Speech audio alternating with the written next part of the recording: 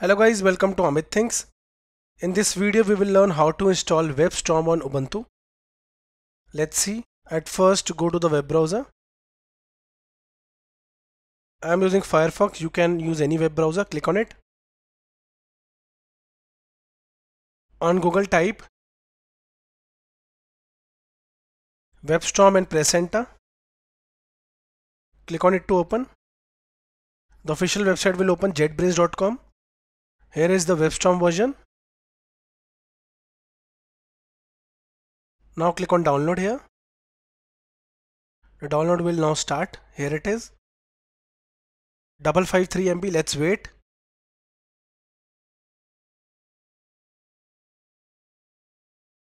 Guys, we have successfully installed it. It's a compressed file. Right click and click show in folder.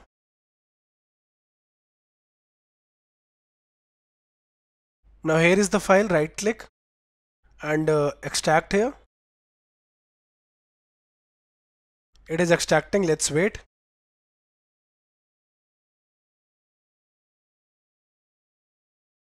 We extracted it. Now this is the file we want, so I'll delete the downloaded file. I don't need it now. Double click on it and open. Now go to bin. Here in right click and click open in terminal. Click open in terminal. Now herein we are inside the following. Now we need to open the following file, webstorm.sh. So type ./webstorm.sh and press enter.